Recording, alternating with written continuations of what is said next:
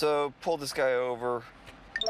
He was wanting to turn left, then he just pulled off here onto a side strip here. Didn't know if he was broke down or something. Come to find out he doesn't have a license, doesn't have insurance on the motorcycle. He's saying that he's just out testing the motorcycle to see what it's like, but he straps a huge guitar to his back to do that.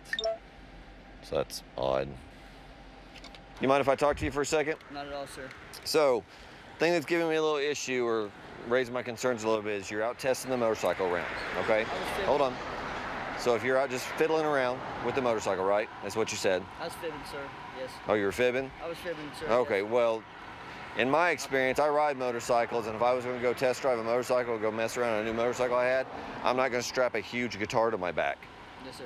Because that would be kind of anti-productive for riding a motorcycle. Anything I need to know about? No, sir.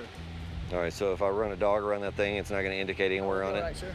Say again? We'll be all right, sir. All right, you mind if we look in it? I don't mind if you look in the bag, no. Okay.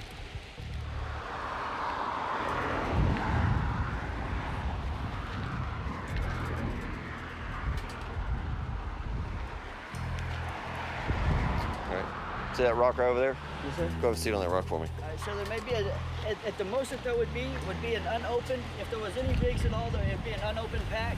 There wouldn't be any kind of paraphernalia, there wouldn't be any drugs. Okay. Is it okay if I say it like that?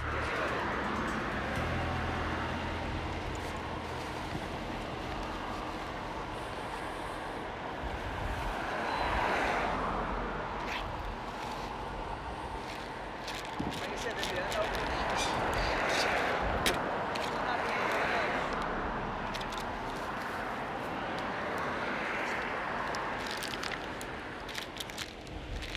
Yeah, there won't be any paraphernalia or drugs, sir. I mean, like... Well, technically, what's this? Well, you can paraphernalia, yeah.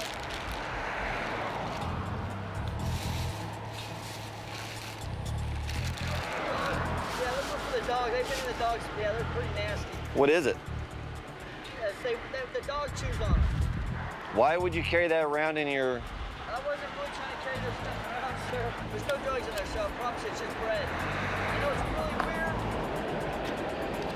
I'm gonna tell you how it looks. It looks like you might be making methamphetamine and then putting the packages inside of plastic balloons and sealing it up. You know what I mean? It really is just bread. I know it's weird, but...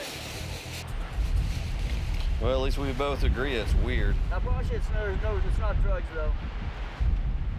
So what I'm gonna do right now is I'm gonna issue him some citations for his license, the insurance. He can call somebody to come pick him and the bike up. You're gonna leave that bike parked here? You got a phone? You're gonna call somebody with a valid license to come ride that motorcycle. So call somebody before you pull out here. If I see you drive off in that thing, I'm gonna take you to jail and I'm gonna tow the bike. Yes, sir. I'm not gonna mess with you. And I'm gonna charge you about paraphernalia and all that stuff. Get rid of that stuff. A lot of strange stuff in that guitar bag. Never seen a plastic ball full of bread, but it was bread. And then needles. He started being honest with me and no big deal, so we'll let him call somebody to come pick him up and get that motorcycle out of here.